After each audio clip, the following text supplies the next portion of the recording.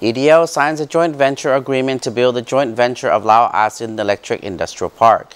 The project will be built to become the largest and most advanced power manufacturing special economic zone in Laos and become a hub for Southeast Asian power product manufacturing and output.